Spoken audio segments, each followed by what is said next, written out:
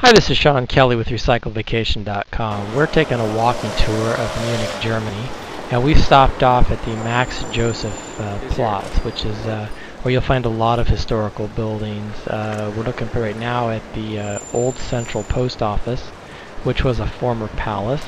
And across the way we have the National Theater, which is where you'll find the Bavarian State Opera. And this yellow building is the Residence. The Residence is a palace where the Bavarian Kings ruled from about the late 1300s on to 1918. And you'll see a statue there in the center of the plaza of Max-Joseph. And just off to the left, we'll go on a little bit. But before we do that, I'll just point out that the residence has a museum, which is quite large. And you can see there's an antiquities gallery, and there's a bunch of other things. It's pretty large, so they'll break it up and have part of it open in the morning and the other part open in the afternoon. So you probably want to check ahead and figure out which things you might want to see. There's also an Egyptian museum off to the back of this.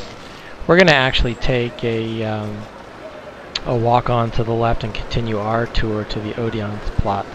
I'm Sean Kelly with RecycledVacation.com. Basically, I guess it's a museum now.